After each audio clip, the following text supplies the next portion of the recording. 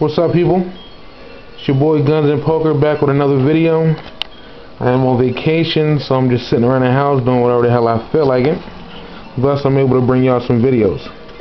Now, what you see right here, it is a check booklet, but it is not filled with checks.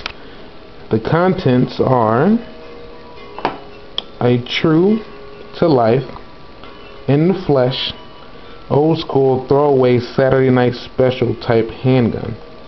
It is a revolver. It's actually my very first handgun ever, given to me by my father-in-law some 4 or 5 years back. It's a 22.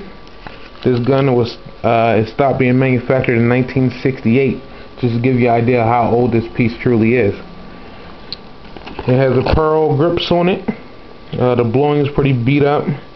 It's manufactured by, you can't see it, CDM Incorporated out of New York, New York. It is a revolver. It holds 6, I believe. I haven't shot it in a long time. In order to actually take out the casing once it is fired, this portion right here in the front, I don't remember the name of it, you have to twist that part off, and then you stick it into this section right here, that little hole, and then each round will pop out the back. If I can get this off to show you. There it is.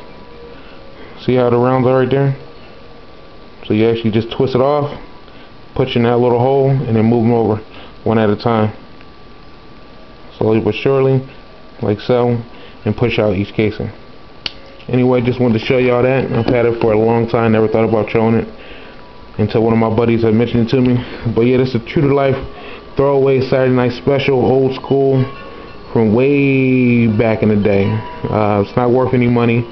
I actually checked on it before. It's probably like 50 bucks, if that. But I am going to keep it. From my father-in-law, old school throwaway. Little 22s. He calls it a belly gun.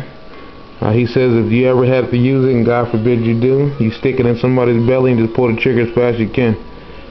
Alright, let me know your thoughts. If you ever seen something this old, up close and personal. I know they ain't that very old, especially for people who get stuff from their great-grandfathers and things like that. But it's old to me. 1968 is a long damn time. Alright, any questions, let me know. Peace.